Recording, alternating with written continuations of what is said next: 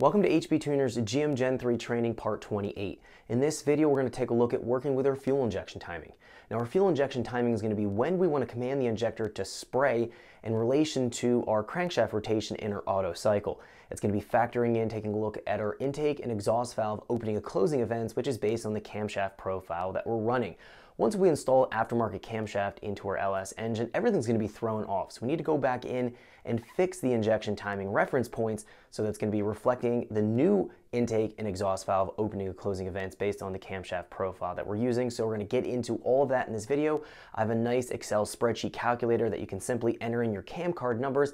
That's going to give you corrected values that you can simply copy and paste from the Excel spreadsheet right back into your HP Tuner's calibration file to give you an excellent starting point. So without further wait, let's jump into this video so we can check this out.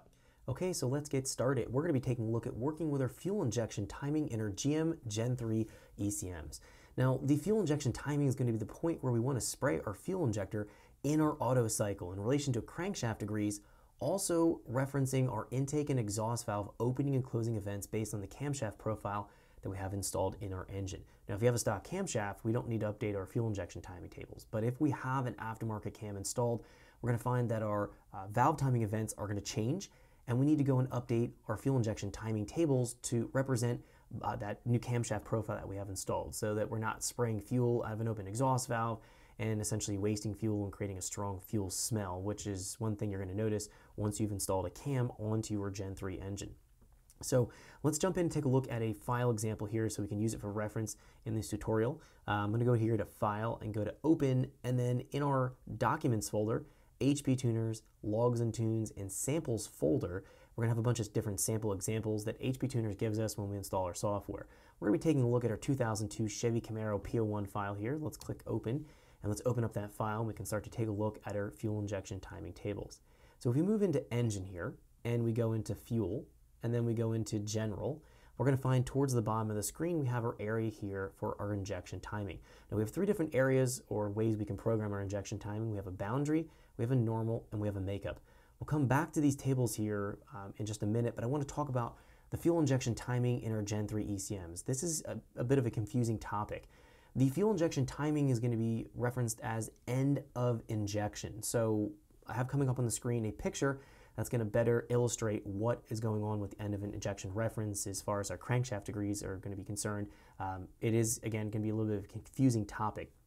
Now, if we're taking a look at our picture here, 0 degrees is going to be TDC between our compression and our combustion stroke. So when we're working with the end of injection, we're going to be moving backwards in the auto cycle. So as we're going backwards, going from our compression stroke going into our intake stroke, that's going to go from 0 degrees to 360 degrees. That's going to be our marker. So the TDC mark between our intake and exhaust, which normally would be referencing that as our 0 point, starting point in the engine, that's going to be going backwards.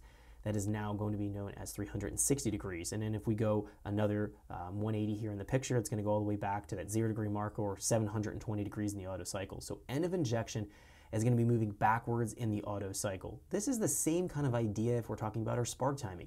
If we're looking at our spark timing table here, and we jump into our values, these are going to be expressed in degrees before top dead center. So 0 degrees in our table here would represent that TDC marker between our compression and our combustion stroke. And then as our values get positive, we're moving further away from our marker of that 0 degrees. So this would be 40 degrees BTDC, or before top dead center. So you can think of the values in end of injection as BTDC, or before top dead center, on our compression stroke if we're kind of referencing our spark timing. So that's the way I like to visualize things, so it makes a little bit more sense. So let's jump back into fuel and back into our injection timing. So what's confusing, the next kind of confusing thing I want to get out of the way here, we call this end of injection.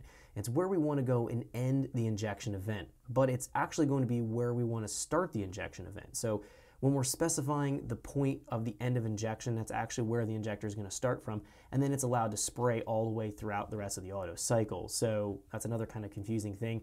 So it is end of injection referenced, it's EOI, or end of injection timing reference, but it is going to be the actual starting point of the injector. It's easier to tie the end of injection point to our spark timing events on our compression stroke rather than trying to go in and look at it in the other terms of kind of flipping up the auto cycle. Thanks for checking out our teaser clip. If you want to see the rest of this video and more than 500 hours of current EFI training we have to offer, make sure you click right here. If you want to go and check out more teaser clips from this training course, click here, and you don't want to miss any of the videos we're going to be releasing on this channel, so make sure you subscribe and click here. Thanks for watching, and I'll see you guys later.